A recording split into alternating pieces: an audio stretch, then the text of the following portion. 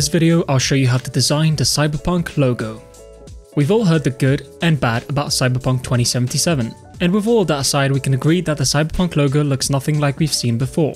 And it's the reason so many people have been getting in touch with me to recreate their own in this style.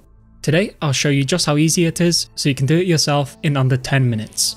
The first thing you need to do is download the free files from the video description. This includes the Cyberpunk fonts and a .psd template for the actual text. Once you have those files onto your computer, make sure to install the fonts and open the file named Cyberpunk Logo Template. The template consists of the main text, date, DNA lines, and a black background. Simply edit the Cyberpunk text, and you're good to go. There is a blue drop shadow already in place, which you can adjust in the blending options if you need to.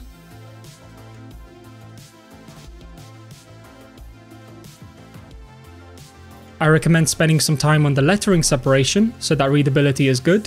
You can do that by opening the characters panel with the folder icon at the top and navigate to another icon labeled as VA.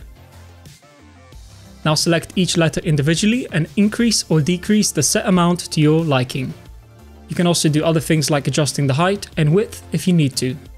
The issue I found with this typeface is that letters B, D, Q, U and Y are all lowercase. So in certain scenarios, you might have to revert to another font completely.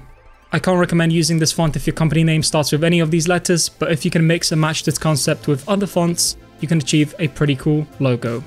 The template size is set at 4K resolution, and to export, just hide the background layer and go to File, Save As, and save as a PNG for transparency. And this was Design Dummy.